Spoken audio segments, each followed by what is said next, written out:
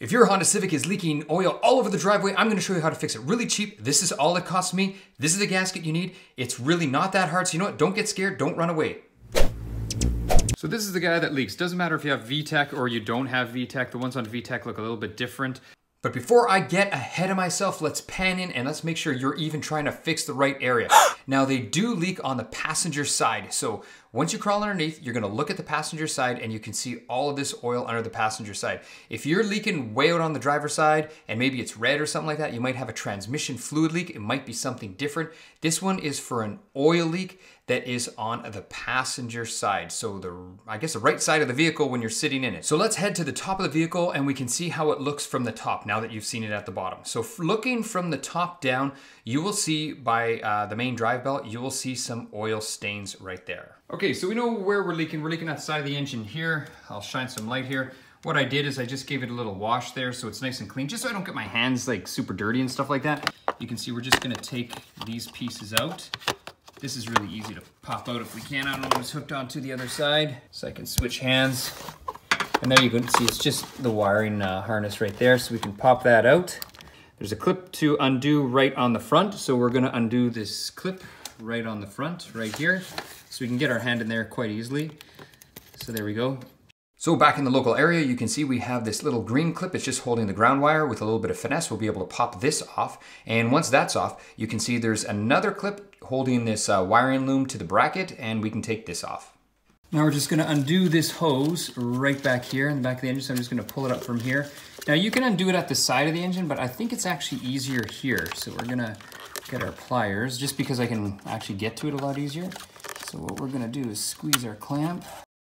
Now these, usually, we're gonna need a pick because if I pull here, I'm just gonna rip it. So best thing to do is to speed up the video to show you how I did it. Now be very careful when you're using a pick not to actually puncture the hose because last thing you want is a hole in the hose. And now we're just gonna release the hose from the bracket. It's held on by this little black clip. You can see I just got my little pick in there to do it. Now I can just pull it forward. And then what we're gonna do is we're gonna actually just remove the bracket itself.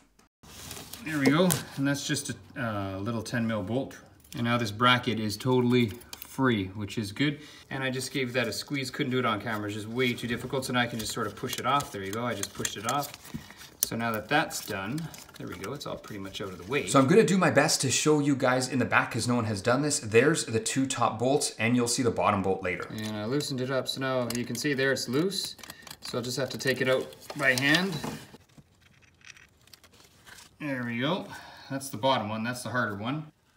So if you can get the bottom one out, you should have no problems getting the top ones out because I found the top ones were actually easier to take out than the bottom ones.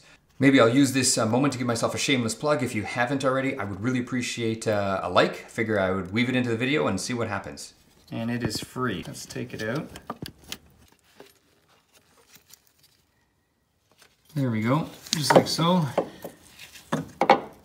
And there's the piece. Okay, so you can see I have the part here. Here's where the leak at the bottom. You can see it was sweating there anyway. You could tell that was pretty dry and then here it gets wet. So we can just pull the gasket out like that. There's really not much to the gasket at all, a little screen. So let's pan to the back of the engine now and you'll be able to see how oily it was. So we definitely hit the right spot. You can see it's absolutely filthy. We obviously can't leave it like this. Okay, so we gotta clean it. And the great thing about me having my YouTube channel is, you know what? I can't cut corners, not that I ever would, but we wanna make sure it's nice and clean, guys. Come on. So someone's gonna call me out if it's not clean. So let's take a look and see if I cleaned it well enough. Hopefully you guys are happy with that. I think it looks pretty good. I'm very, very happy with that. So let's go get our part and install it. And you can see once you've cleaned the part up, the gasket just pushes in nice and easy. All right, so now we have our gasket in. It sort of holds itself in, so you don't really have to worry about it dropping off or dropping out. Don't bang it too hard.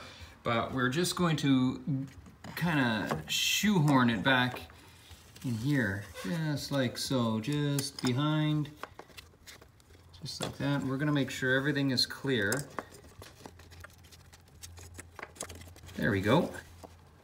And you can see it, there it is, just like that. Got one of the bolts right here.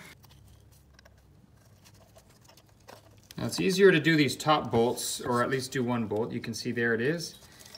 It's gone through and we can just sort of line it up. We're just gonna twist it in a little bit by hand. There we go, and you can see it's a little bit more snug in there. Let me grab our other bolt.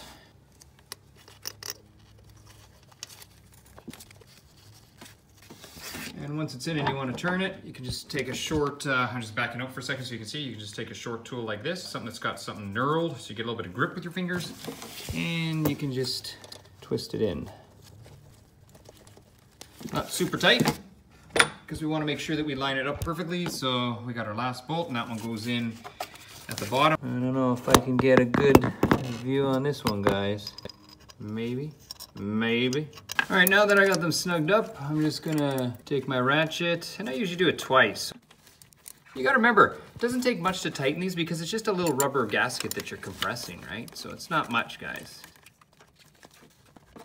And there you can see we're actually on the bottom one, but it's just too loose. I gotta get my other hand in there. Right there, so this one's gonna go on. Let's see if I can do it now, even as I'm speaking to you. Look at that, guys.